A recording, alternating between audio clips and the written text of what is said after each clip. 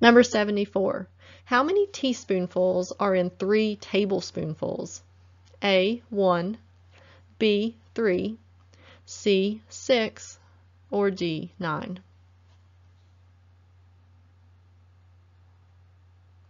And the answer is D, 9.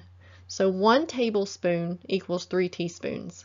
So if there are 3 teaspoons per 1 tablespoon times 3 tablespoons over 1. We leave teaspoons on the top, tablespoons on the top and the bottom, so those cancel. So we're left with 3 times 3, and that equals 9. So there are 9 teaspoonfuls in 3 tablespoonfuls.